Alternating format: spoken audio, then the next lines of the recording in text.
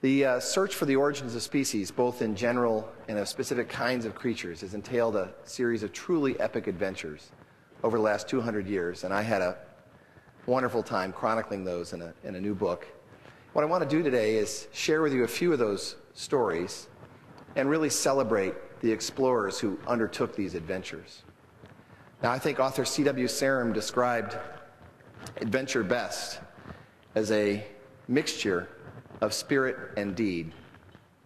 And what I hope is that you'll come away with some inspiration from their spirit and a much greater appreciation for the magnitude of their deeds. Now, this year, throughout the world, we're celebrating the achievements of Charles Darwin, no doubt the world's greatest naturalist and the leader of a far-reaching scientific revolution. Do you want to check something here? Oh, we're just going to replug the ends, that's all. All right. You can keep going. Okay. And my talk today is in part my contribution to that party, but my agenda is a little broader than that, because while Darwin's work and his voyages are well known, and rightly so, two other men made major contributions to both the birth and early acceptance of the theory of evolution. They were Alfred Wallace and Henry Walter Bates, and these two men undertook voyages even longer in duration and under more difficult circumstances than Darwin. These three men had a lot in common. They were all young Englishmen, and they were all desperate to escape gray, drab, rainy, cold England for the glories of the tropics, or at least the glories that they had read about from some previous travelers. They were also prodigious collectors. I think they had some form of OCD, sort of obsessive collecting disorder, because for virtually their entire lives, they pickled and pinned and labeled virtually every creature that they came across. They're also young men. Very important to keep in mind that their critical voyages were taken at the age, in Darwin's case, of 22. Bates was 23. Wallace was 25 when he left home. But it was through this prodigious collecting that each individual gathered a great appreciation for the variety that each species exhibited. And from this really hard-earned knowledge, they evolved from mere collectors into scientists who asked not just what creatures existed, but how those creatures came to be. And the pursuit of that question led each man to unique discoveries. So what I want to do in the course of my talk is have us walk in the footsteps of these three pioneers and to understand how the creatures they encountered inspired these ideas. And I think that the voyages and discoveries of these three men, they really constitute a golden age, not just in evolutionary science, but certainly in all of biology, if not exploration in general. And in the second part of my talk, I briefly want to explain why I think right now, today, we're in a second golden age of evolutionary science. Now, no one's experiences better fit that description of spirit and deed than Alfred Wallace. So my tales today will begin with Alfred Wallace in the Amazon. Now, Wallace proposed to his friend and fellow collector, Henry Walter Bates, that they go to the Amazon. And they really had a simple initial motivation, which was to collect. They had exhausted what England had to offer. They thought, wouldn't it be great to go to the tropics, collect all these beautiful and exotic things for our own collections? Only there were a couple of problems. They were broke. They had no way to do all this unless they figured out some way to earn a living while collecting. So they hatched a scheme that they would collect lots of duplicates, lots of extra specimens, that they would then ship back to England and have an agent sell them to other collectors or to museums. And they secured an agent, so they took care of that. They were very eager to go to the tropics for other reasons. They hated their day jobs. They had both finished school at age 13 and worked through a series of jobs, so they weren't going to leave any great career behind. So that was all okay. But Wallace was very well read on the science of the times. And one of the major issues in discussion in the mid-1840s in England was the question of the origin of species. So Wallace said to Bates, let's go gather facts towards solving the problem of the origin of species. What was that problem? Well, in the 1840s, the question was, were species specially created by God and placed on the earth to occupy some particular region for some appointed time? Or were species the product of natural laws, changeable, fitting in to wherever they may find themselves on the surface of the earth? So off Wallace and Bates went. They found a ship that would take them to the coast of Brazil, and they landed on the coast of Brazil in 1848. And for about a year, they explored this region around Para, shown here in the star. And after that, well, they said they split up to cover more territory, which I think was the gentleman's way of saying they were getting on each other's nerves, living in the same tent. So we're going to catch up with Henry Walter Bates a little bit later, but we're going to follow Wallace's journey. And he made his way over the succeeding 3 years up the Amazon, up the Rio Negro, up tributaries of the Rio Negro, such that by 1852, he was 2,000 miles upriver, further than any European had ever gone. And he had had it. He was exhausted. He, in addition to just the physical exertion of collecting all this time, travel was really difficult. Food was often scarce. There were hostile tribes, dangerous animals, innumerable encounters with tropical diseases. And he was laid up for several months far upriver with either yellow fever or malaria, or both. And in addition to all these maladies, he had a brilliant, what he thought, inspiration that in order to really bring the Amazon back to England, he wanted to bring live animals all the way home to the London Zoo. So he was keeping 30 or so animals in small cages and feeding them every day. And of course, their upkeep was just wiping them out. So he figured, I've got to go home, I've got to turn back, or I'm probably going to die in the jungle. So he gathered up his animals, which included a woolly monkey and a macaw and a toucan, and he made his way 2,000 miles downriver back to the port of Para. Along the way, he picked up various crates of specimens that he hadn't had time to ship home to England yet. Found a ship that was headed back to England, the Helen, kind of a rickety old brig, but nonetheless it was headed in the right direction. Loaded his animals, loaded up his specimens, and set sail for England. And he starts thinking of, well, maybe a warm bed at night and bread and butter and other little luxuries that, of course, he had been doing without for 4 years in the jungle. Well, what happens next? I'm going to let Wallace tell you. He was about 700 miles east of Bermuda and still really recovering from his last sickness when the captain came to his cabin and said, "I'm afraid the ship's on fire. Come and see what you think of it." So Wallace, still sort of in a fog, gets up out of his cabin and follows the captain to the hold. And sure enough, the hold is smoldering, and Wallace realizes it can go up in flames at any second. There's not much time. So he races back to his cabin. All he has time to do is to just grab a small tin box and throw in a few shirts and some drawings he made of some Amazonian fish. And he makes his way to the lifelines and starts working his way down the rope, box in one hand, slips, sears his hands on the rope, hits the salt water. That had to feel great. Paddles over to the lifeboat, climbs in, and realizes it's leaking. And starts bailing water. And then he turns around as that lifeboat is bobbing in the open Atlantic. And he sees the Helen fully engulfed.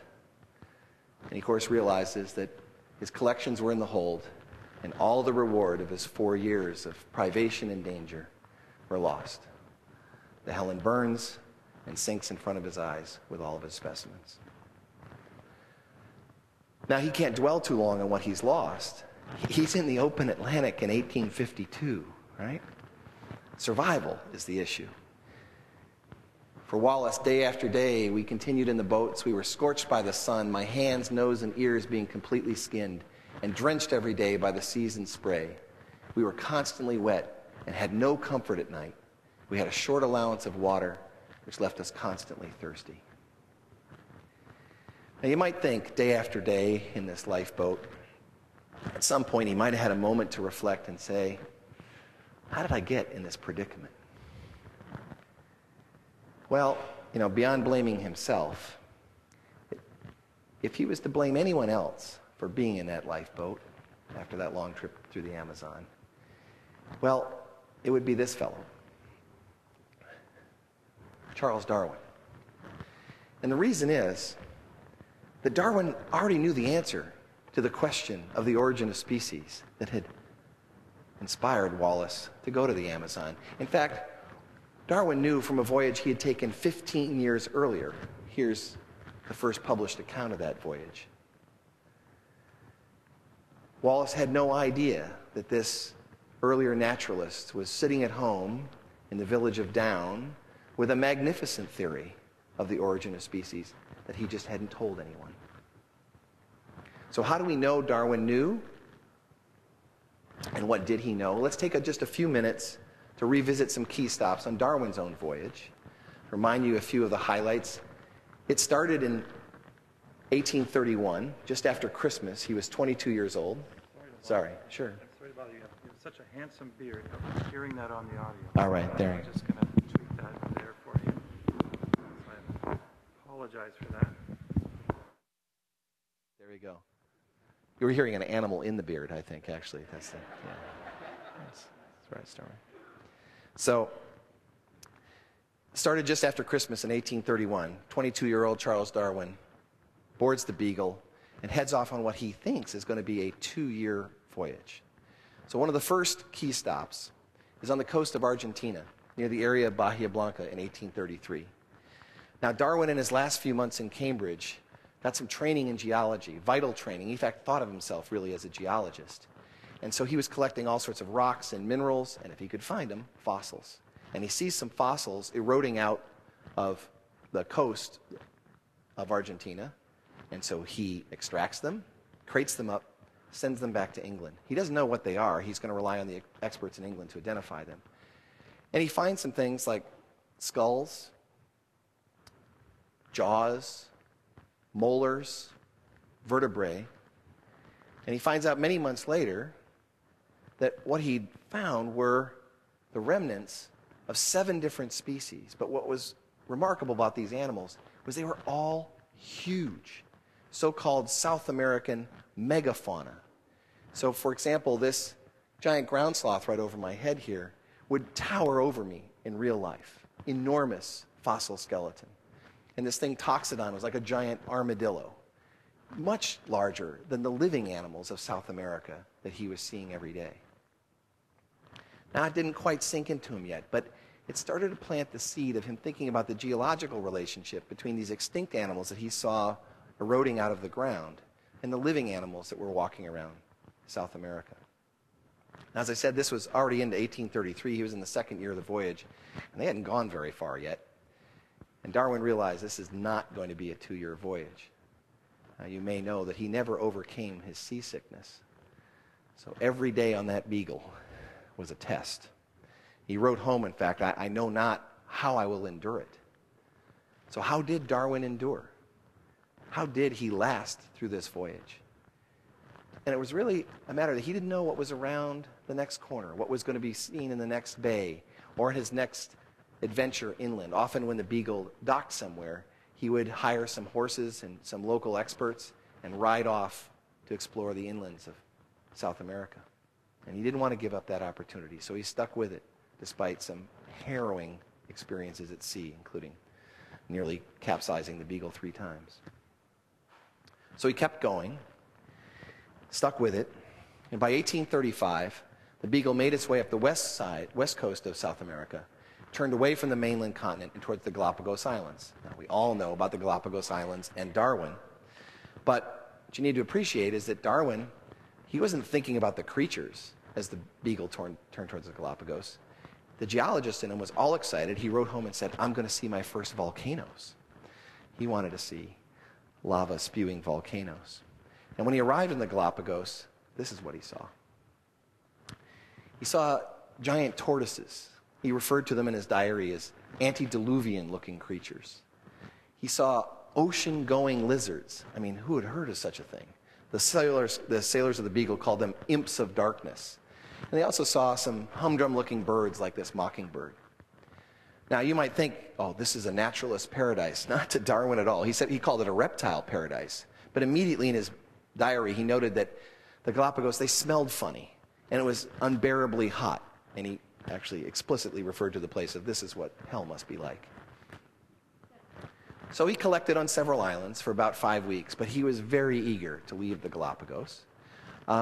He collected a variety of things, including these mockingbirds, which he found slightly different forms on a few different islands, and he didn't realize their significance till a few months later, but he was sort of preoccupied with getting off these islands and getting to the next set, which included Tahiti, which turned out to have very calm waters and coral reefs and was kind of a respite from the ordeal of a lot of the other sailing he had done on the Beagle. So the Beagle kept sailing west to Australia, to South Africa, and finally now, in the 5th year of the voyage, all the Beagle has to do is turn up north from the African coast, and he'd be on his way home. But not with the incredibly and most obsessive captain in the British Navy. Captain Fitzroy of the Beagle decided he wanted to recheck some measurements of the things they had done in South America, so he sailed across the Atlantic again. And Darwin wrote home and said, I abhor the sea and all ships which sail on it. But there he was. He was going to be stuck on board for a much longer time, and he resolved he had to spend his time productively.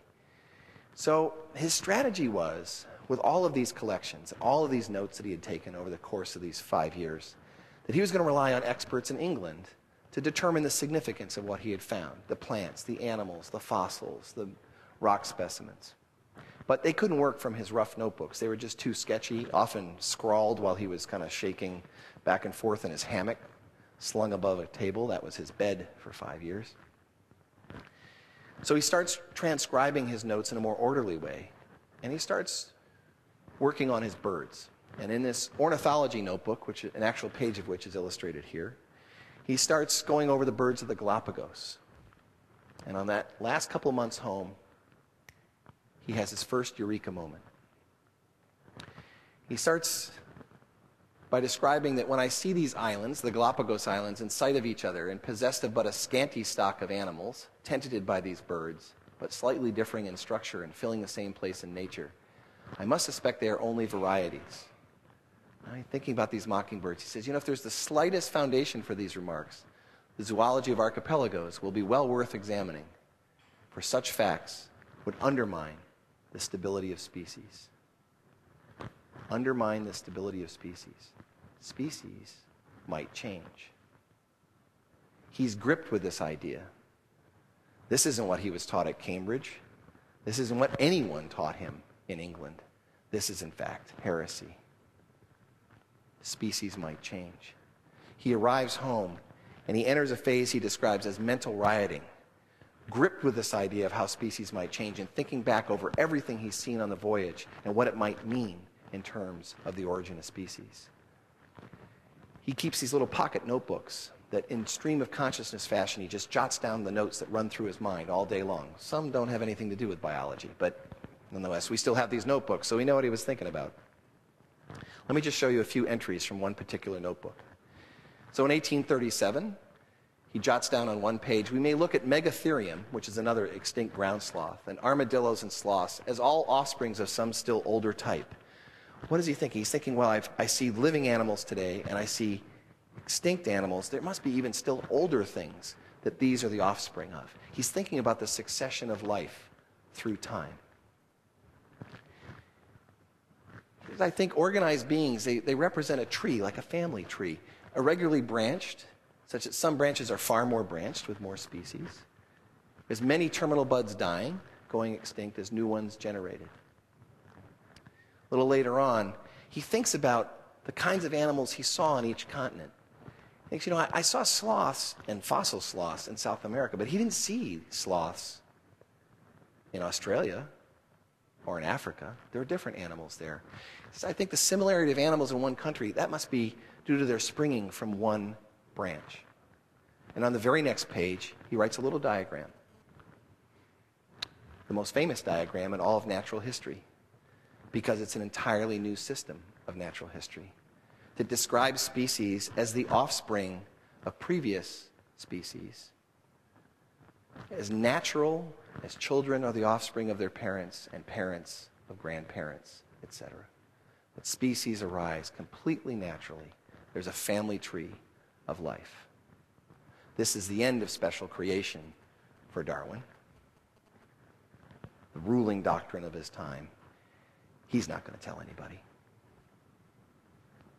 He's 28 years old. He's barely getting his feet on the ground in England. He's being invited to the highest scientific circles. He's being applauded for all of his collections on the Beagle. Disclosing this heresy would be the end of all that. And much worse, he had very tender feelings for his professors who had made the voyage possible and who had kept up his courage and his spirits by correspondence throughout the voyage. This would be like spitting in their face. So he kept it to himself, kept working on this idea, and the next year he comes up with the idea of natural selection, which I'll talk about in a few minutes. But a couple years of this mental rioting, you can also see in his notes, he's feeling a little bit exasperated. Because here he is, he's been trained by some of the best minds, he's reading the most influential scientists, and he's thinking, astronomers have now told us, the place of the Earth in the solar system, and geologists have now told us that, the landforms are the product of completely natural processes. Why does life have to be special? And he's feeling a bit exasperated, which I think is reflected in this quote. Here's one of these notebooks again, a real page from the notebook, and here's a transcript. He says, "We can allow satellites, planets, suns, universes, nay, whole systems of universes to be governed by laws, but the smallest insect we wish to be created at once by special act." All right? Now here's somebody who collected a whole lot of small insects. And at every little beetle, he thought, no, that doesn't make any sense. If the heavens can be ruled by natural laws, why not life? Why not life? But all these thoughts are private. He has a golden opportunity to spill the beans, because while he's writing all of these private thoughts in his notebooks, he's writing the public account of the voyage of the Beagle. His contribution to this volume, which if you stumble across it in some used bookshop, you might want to snap it up. It's worth about $100,000. So he's going to describe in the course, and it's a fascinating read. His part of this book is what we now refer to as Voyage of the Beagle, a standalone book that many of us have seen. He's describing the places they went, the people that he saw, the creatures that he saw, the earthquakes and glaciers and all sorts of fantastic natural phenomena. So eventually he's going to have to describe what he saw in the Galapagos. He knows species change. What's he going to say? He's going to dodge it. And here's the dodge. He says, "It's clear that if several islands have each their peculiar species of the same genera, when these are placed together, they'll have a wide range of character." Think of those finches with all their different kinds of beaks. "But there's not space in this work to enter on this curious subject." That's it. That's all you get. There's different species of birds on these islands in the Galapagos, but no space to talk about them. When Alfred Wallace later reads these words in the 1840s, he feels the question of the origin of species has been left wide open by the great Darwin. Now, Darwin keeps working on this idea. In 1842, he sits down and writes a 35-page sketch of his theory of the origin of species. In 1844, he extends that to 230 pages, complete with a table of contents. And many of the headers in that table of contents look hauntingly familiar with respect to a book that's still not going to appear for 15 more years. And he says, he's now married, he says to his wife, well, should I die? And he was kind of a hypochondriac. Thought he could die at any minute. He said, should I die? Please see to it that it's published. But he didn't think it was worth anyone seeing while he was alive. So Wallace was privy to none of this. Had Darwin disclosed what he was thinking in 1839 or in 1842 or in 1844, Wallace might not have gone to the Amazon. He might not be in that open lifeboat in the middle of the Atlantic. But Darwin didn't say what he was thinking, so there was Wallace. Now, of course, if Wallace hadn't been rescued, we would never heard of Wallace ever. So he was rescued, and here's his short account. 10 days and 10 nights passed when a vessel was seen, and by night we were on board her, much rejoiced to have escaped a death on the wide ocean, whence none would have ever come to tell the tale. Okay, where am I getting these little quotes from Wallace? I'm getting them from one of the most fascinating documents I've ever read. It's a letter that Wallace wrote on board the rescue ship to a friend back in Brazil, where he recounts his whole ordeal, beginning with the decision to turn around in the jungle and the animals he was taking care of and finding a ship home and the ship catching fire and the days in the lifeboat and finally being rescued. And he writes this in sections in the long voyage home on the rescue ship. And yet I think those are water splotches that are on the letter. And amazingly, his friend in Brazil saved this letter, and it's in the Natural History Museum in London. As I said, he wrote this in sections. So as you read on in this letter a little bit after he describes his rescue, he tells his friend, 50 times since I left Para, the coast of Brazil, have I vowed if I once reached England, never to trust myself on the ocean again. A few days later, but good resolutions soon fade. So despite his loss, despite his near-death experience, he had nothing to show for his 4 years in the Amazon. He was not satisfied. He decides that as soon as he can regain his health, kind of put his affairs in order, he's going to go back out. Spirit and deed. And of course, it's Wallace who's going to flush Darwin out into the open. So Wallace's first issue to decide is, where am I going to go? And he thinks, well, I'm not going to go to the Amazon. Maybe he just thought it was bad luck. But I'm not going to go to the Amazon. Bates, who's still there, Bates has that covered, as a one person can cover the Amazon. So he wants to go somewhere new, somewhere where the collecting would be good, because he has the same problem. He's going to have to pay his way by collecting extra specimens. And he's done some reading about the Malay Archipelago, and he thinks, this looks promising. So off he heads. In April of 1854, he lands in Singapore. And now over the course of the next 8 years, he's going to hop from island to island across this chain. And he's going to trust himself on the ocean. He's going to make 96 crossings, totaling 14,000 miles.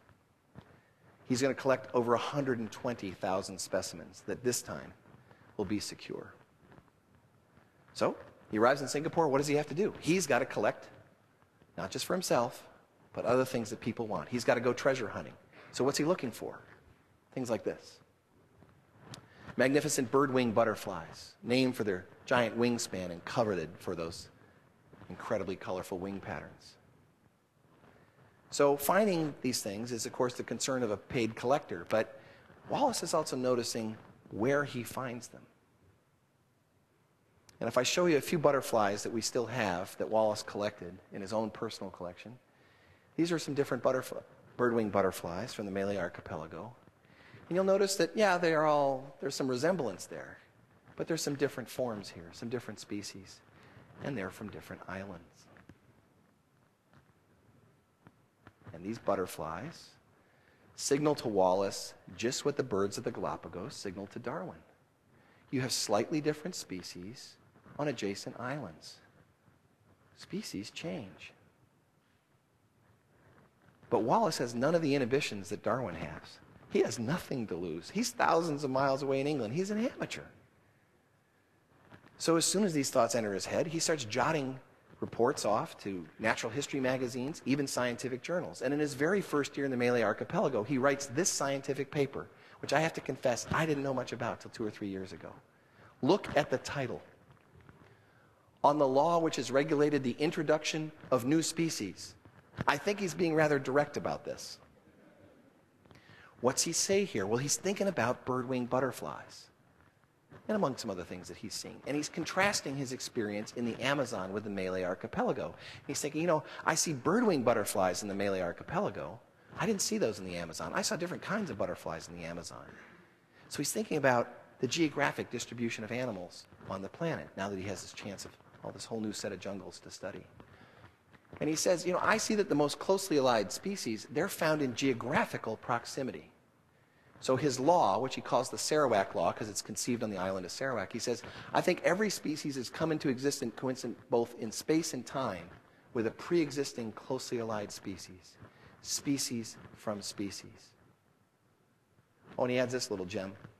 I think the best mode of representing the natural arrangement of species is a branching tree. So what was the reaction to this paper? The dates start to become important. This is 1855. The reaction is, Wallace, stop your theorizing. Send us more bird wings. So he was ignored. Okay, well, he's got to keep collecting. So he's got to make his way now further west and realize these islands aren't too well known, certainly not to Europeans. So he needs local help. So he calls upon local experts, like, for example, the Dayak tribe of Borneo. Now, this tribe had a fierce reputation, but Wallace found them quite helpful. They also had their own sort of natural history collecting hobby. Rather quaint. And fortunately, none of these skulls are Wallace's, or else, we never would have seen them. So he gets his help, and he starts finding more treasure as he works his way from west to east. And one day, he has to sort of improvise his travel. One day, he's making a really short crossing between two islands. He thought it wouldn't amount to much. Between Bali and Lombok. And not just on Lombok, but as he worked his way further east, he realized a really dramatic change in the types of animals that he encountered. He noticed that whereas on Sumatra he saw things like tigers, and on Java he saw a rhinoceros, and on Borneo he saw monkeys and orangutans, when he worked his way east, like in New Guinea and the Aru Islands, he saw tree kangaroos and cuscus, marsupials.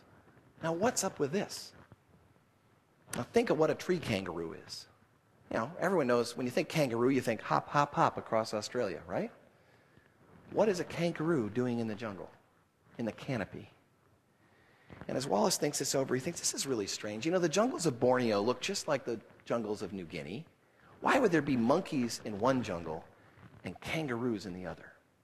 He says it's almost as though there's a line separating the western and eastern islands, where animals on the west side of this line are typical of Asia, and animals on the east side are typical of Australia. In fact, we still refer to this line as the Wallace line, something that he discovered. And as he mulls this over, he says, what could explain this distribution of animals? It doesn't make sense, certainly not with the model of special creation. If animals are created to fit the habitat that they're best suited for, well, why would you put a kangaroo up in the canopy? The very same habitat that monkeys live in, not so far away. He says, no, there must be a historical explanation for this distribution. His Sarawak Law, that species come into existence with closely allied pre-existing species. And Wallace, who's up on the geology of the day, is thinking, I think Australia and the Aru Islands and New Guinea, they all were connected to each other once, but not to Asia. And so the animals of these islands, all marsupials, have adapted to the different conditions on these islands. And that's why you find marsupials over here, placental mammals over here. Species change. He's certain of it now. Now he just wants to know how. So he keeps working his way east, and he heads for this little island called Ternate, right up here under the word fauna. And one day, February 1858, he's wrapped in a blanket, shaking with a malarial fever. It's 88 degrees outside. And the answer of how species change occurs to him. And as soon as the fever starts to abate a bit, he writes it down, almost in stream of consciousness fashion like Darwin. And here's what he has to say. Remember, this is someone who's now spent 8 years in the jungle. He says, I see the life of wild animals as a struggle for existence and to provide for the infant offspring. Perhaps all the variations, and he's seen a lot of variations, he's collected a lot of specimens of individual species, and they're all a little bit different from each other.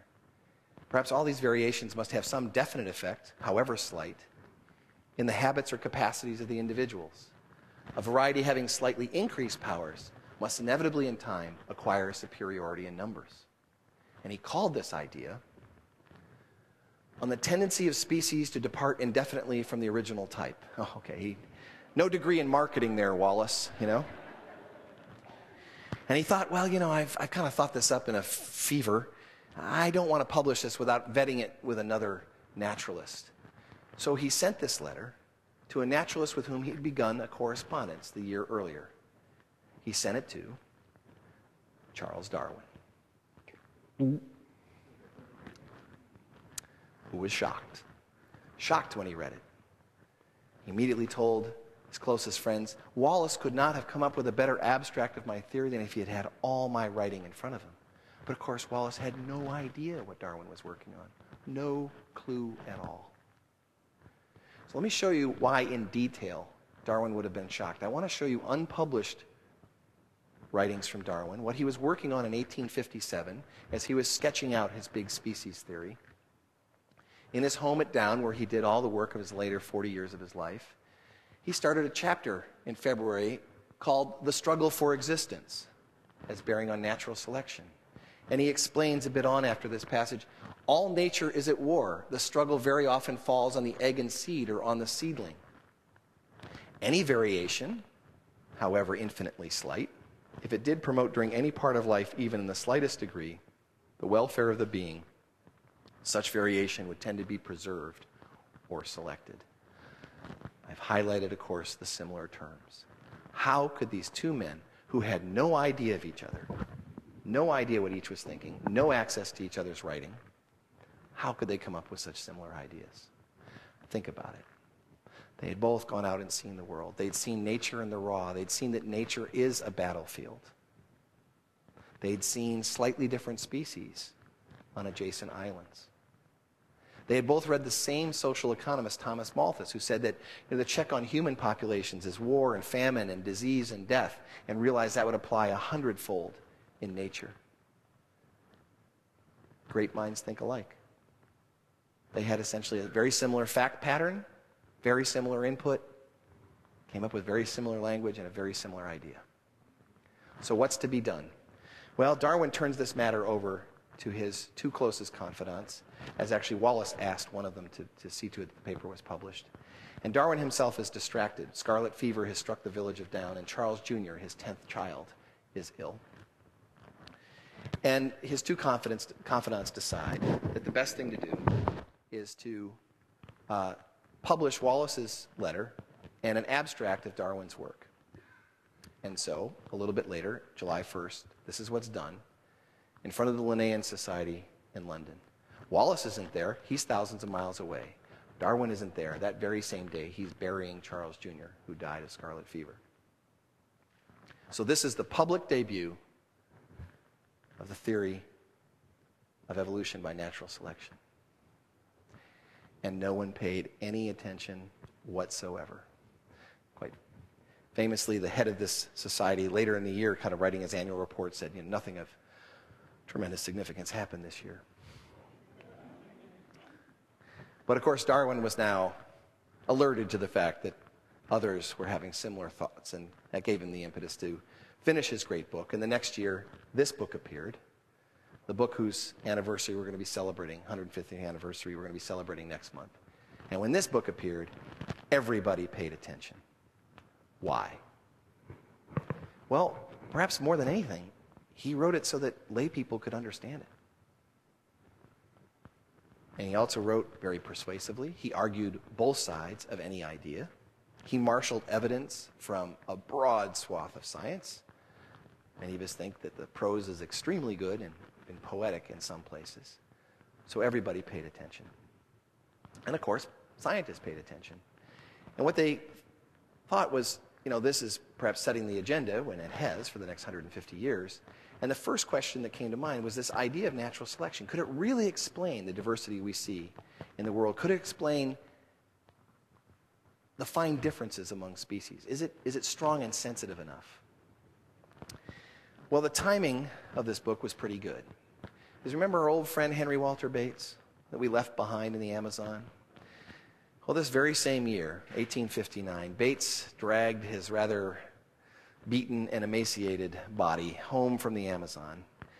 After 11 years, 10 of those collecting on his own, he collected not 14,000 specimens, he collected 14,700 different species, 8,000 of which were new to science. And when Bates started to organize his collection, he arrived in the summer actually, and the book appeared in the fall. As the book appeared, he realized that Darwin had given him a framework for everything he'd seen in the jungle. But he had seen some things Darwin hadn't thought about. He had some gems for the great naturalists. And he writes a letter to Darwin and he says, I think I've got a glimpse into the laboratory where nature manufactures her new species. Oh, this is music to Darwin's ears. He's taking a pounding in the popular press over the origin of species. Now here's a naturalist with 11 years experience telling him, I've got something for you, Mr. Darwin. Well, what did he have? Darwin's saying, come on, Bates, tell me what you've got. He says, well, what I noticed was I often found completely harmless creatures in particular areas resembled nasty, noxious, or poisonous ones in the same vicinity. Like this beetle that had sort of the same color scheme as this wasp. Or this caterpillar that when I collected specimens like this, where its one head at one end of the animal looked like the head of a small pit viper, I carried it into the villages. Everyone ran off frightened. Now, why would this be? Why would perfectly harmless creatures resemble nasty, noxious, or poisonous ones? Well, of all the creatures that Bates studied in the Amazon, none meant more to him than the butterflies. And boy, did he find a lot of butterflies. In one area alone, he captured 550 species. That's more than double the number of butterflies in all of Europe. What did he notice about these butterflies? So if you take a glance at these, you might think that in the right-hand column, these two butterflies would be related. In the left-hand column, those two butterflies would be related. But you'd be wrong. It's the top two butterflies that are close relatives that belong to the same family, and the bottom two butterflies that are close relatives that belong to the same but different family. What is going on? Well, what Bates noticed was that when he handled these lower butterflies, they gave off kind of a noxious substance in his hand. And when he left them drying on a specimen table, birds didn't come by and grab them like they grabbed other butterflies. And the lizards didn't run off with them. And when they flew through the jungle, birds didn't chase them like they chased other butterflies. And he realized, when he saw these other butterflies living in the same district, that they wouldn't be chased or eaten either, despite the fact they were completely harmless. So he realized that these butterflies were gaining an advantage by mimicking, in their appearance, other butterflies, nasty butterflies, distasteful butterflies to birds. But he noticed that all the members of the upper species weren't identical. It's not like they were toys stamped out by a press. They were slightly different from each other. They were variable. And he thought that variation meant this is a natural process that makes these butterflies slightly different. What would be that natural process? Natural selection. So he wrote, to exist at all in a given locality are leptalis, which is the name of these upper butterflies. She must wear a certain dress, and those of its varieties that do not come up to the mark are rigidly sacrificed. I believe the case offers the most beautiful proof of the theory of natural selection. Butterflies that aren't a good match get eaten. Butterflies that are a good match are preserved, naturally selected. So who else do you think thought this was a great proof of natural selection? Darwin. Sees the paper, writes Bates a very warm letter. This is the actual text of the letter. In the middle of it, he says, in my opinion, it's one of the most remarkable and admirable papers I ever read in my life. And Darwin wanted to make sure nobody missed the message from Bates's work. He wrote several accounts of it. In one account, he said, this is as close as we're going to get on this planet to witnessing the birth of a new species. Evolving butterflies, matching harmful or distasteful butterflies in the same district. So this is 1862, and finally that very year, Wallace comes home from the Malay Archipelago. Now think of the relationships that now exist between these three men. Ever since Wallace's letter, Darwin and Wallace have now kept up a very lively correspondence for 5 years. Well, Darwin is Bates' biggest supporter, for which Bates is eternally grateful. And Bates, of course, is corresponding with Darwin all the time. And Bates and Wallace, well, they went to the Amazon together in the 1840s. They've been friends for nearly 20 years. And all the while that Wallace is in the Malay Archipelago, he's sending letters to Bates. And when Bates is in the Amazon, he's sending letters to Wallace. So these three men have great mutual admiration for each other, a close bond, and they are great friends for the rest of their lives. You usually see them portrayed like this, in their iconic phase. And it's really these three men who then promote the theory of evolution by natural selection for the rest of their lives. And their voyages and their works and their discoveries constitute this golden age of evolutionary science, where our view of nature changed completely. Now, the last thing I'd want to do is to imply that the good days were over. Far from it. Certainly over the next 150 years, there were great explorations and expeditions, particularly in filling in the fossil record. And if you want to read about those, well, I know a good book. But moreover, I submit that we are right now in a second golden age of evolutionary science. It's one where, from the laboratory, we can now see how new species are made. Now, modern biologists, we're collectors too. And we're trying to put together menageries, much like the one that Wallace tried to bring home from the Amazon. We've got sloths and armadillos and platypus and wallabies and even chimpanzees. But we're not taking them to zoos. We're not stuffing them and putting them in a museum. We're looking at their DNA. We're looking at their DNA in detail to reconstruct the record of evolution, a whole new record of evolution, one in which we can pinpoint the exact changes that have taken place between species that are responsible for their adaptation to the different parts of the planet, where we can pinpoint the changes that are responsible for the different appearances of animals. And we've got 52 mammals so far. That number's going up, and it's going to go up dramatically quite soon. About 2,000 species altogether. And we're mining this massive record for insights into the process of evolution. And I have to say, as one of these modern-day indoor biologists, that we share the same sense of wonder and surprise and discovery as the pioneers I've told you about. Only we don't have to barf our way to work as Darwin did, or cope with malaria, or headhunters. Just peer review.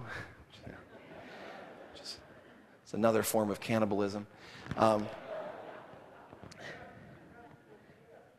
we no longer stare at the creatures like this butterfly, as Bates did, just mesmerized by its external beauty, because we now can see the genes in action that are responsible for making animal forms and for the diversity of animal forms. And what could be better than fossils, like these actual fossils or sketches of fossils that Darwin collected himself in South America? How about DNA from fossils? A whole new record of the past that not only Darwin couldn't have thought of, but really most biologists didn't think was going to be possible until very recently. But those tales, they're for another day. My goal here today was to highlight where this all started. And among the past adventurers, the one we celebrate this year and above all is Darwin. So why? Well, I'm going to let Wallace have the last word on that. I want to show you, I think, a really special letter. There's been a lot of speculation over the last 150 years. How did Wallace feel about this arrangement where he came up with this great idea, but it was published alongside Darwin? Was that fair? He wasn't consulted. He was thousands of miles away. They didn't ask him whether that was okay. Well, after the publication of The Origin of Species, Darwin sent a copy to Wallace while he was still in the Malay Archipelago. And we have that copy with all of Wallace's margin notes in it. And once he finished reading this, as he said 5 times over, he sent a letter to his old friend, Henry Walter Bates. A letter that I submit He didn't expect some goofball from Wisconsin to be reading to you 150 years later, okay? But on Christmas Eve in 1860, he was now back on the island of Ternate. He often crisscrossed and doubled back on the same islands. He sat down to write his old friend. And he's going to give him his reactions to the origin of species. Here's what Wallace has to say. He says, "I know not how or to whom to express fully my admiration for Darwin's book, its overwhelming argument, and its admirable tone and spirit. Mr. Darwin has created a new science and a new philosophy, and I believe that never has such a complete illustration of a new branch of human knowledge been due to the labors and researches of a single man." That's how Wallace felt. I think this is perhaps the most gracious letter in the history of science. But he wrote many others like this. This was clearly his feelings. He lived for another 50 years. He outlived Darwin by 30 years. He always referred to this idea as Darwinism. He was really just happy to be included in the conversation. And of course, Darwin produced much more than On the Origin of Species. He produced The Descent of Man, the idea of sexual selection, tomes on our understanding of the domestication of animals and plants, books on the biology of orchids, earthworms, the first correct theory of coral reef formation. So no doubt our greatest naturalist, and that's why we celebrate. So on Darwin's 200th birthday and the anniversary of the publication of this great book, I want to offer a couple of, birthday wishes, some closing thoughts for you to ponder. And my first is really, and why I've told you these stories this way, is that more people will appreciate the great spirit that drove Charles and Alfred and Henry and many other young men and women to risk their health, to risk their lives, to explore the unknown, to just follow their dreams, and to uncover what they could of the history of life.